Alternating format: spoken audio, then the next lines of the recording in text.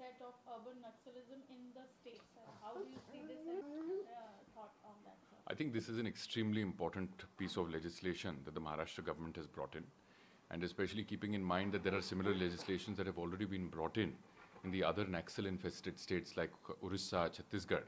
There was a need that was felt that even in urban areas, Naxalism is growing, and at least there are attempts and very serious, there's a very serious motivated movement to infiltrate urban areas, with this ideology, the Naxal ideology.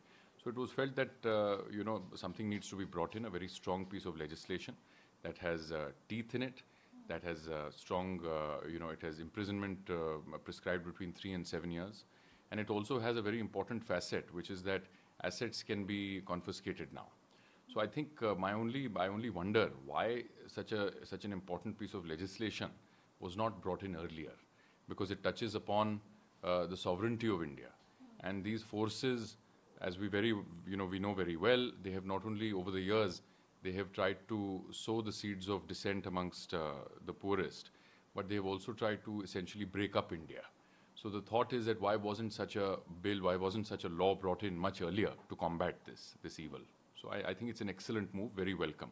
But some people think it's that the government wants to make this big new law right before an election. They wonder if it is really necessary or if it might be used to cause problems for innocent people. The law would make it easier to arrest people and harder for them to get out of jail. That's why it's important for everyone to think carefully about whether this law is a good idea or not.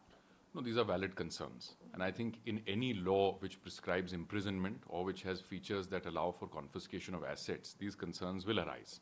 So this law is no different. The test is that what is the underlying trouble that it seeks to remedy.